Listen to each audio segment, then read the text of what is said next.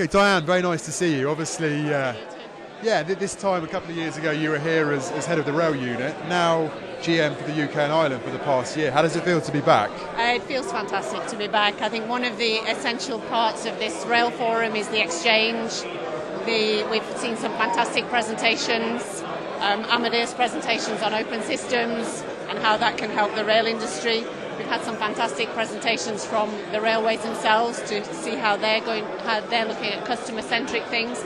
But I think just look at the buzz. It's pretty busy, isn't it? This is fantastic for Amadeus as a catalyst for transforming this industry, and obviously I think certainly from the UK perspective there's a little bit of unfinished business in the rail area that I want to make sure that we're addressing. Well, I was going to ask you about that because obviously now you're not on the other side, so to speak, but a slightly different perspective looking at a market, UK and Ireland. What's the opportunity there in terms of the railways, or is it more about kind of building new relationships, just trying to move forwards with rail, or is there kind of specific opportunities?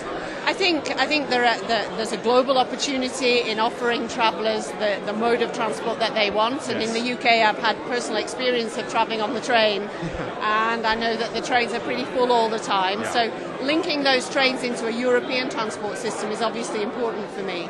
But I think in a more wider sense what Amadeus is bringing to this debate and for our UK customers is intermodal travel, giving choice, joining up the dots in terms of transport. The rail system has its place in that.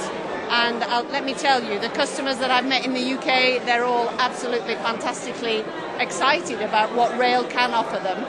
We just need to get there. We just need to do it. Brilliant. Final question before I let you go and have a coffee and mingle and network. It's nearly a year, I think, or coming up to a year in terms of you being GM of UK and Ireland. There's been lots of highlights, but I guess if you were to sum it up or pick one highlight or one feeling, how's the past year gone?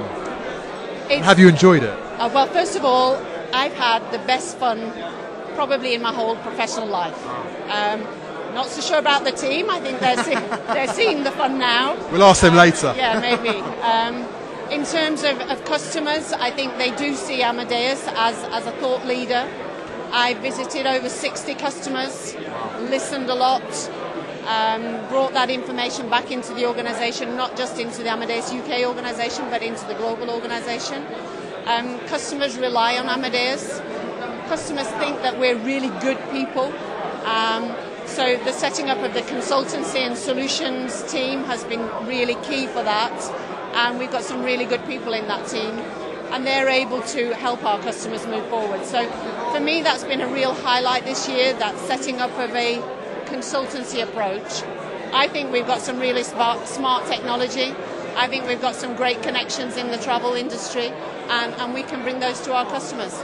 It sounds good. I said it was the last question, but I've got one more I was going to sneak in. Looking to next year, we're going to be hearing some more things in terms of thought leadership from the UK and focus on business travel and things like that? We are going to... Maybe I've let the cat out of the bag. Yeah, that's the big cat out of the big bag. Yes, no, we're really having a strong push in this area. We're sponsors of the Buying Business Travel show. We have some exciting research that's coming out that we will be putting at the disposal of our clients, so that we can use that as a catalyst for discussion. Watch this space. Okay, right, I'll let you go. Thank you very much, Diane. Thank you. Thank you very much.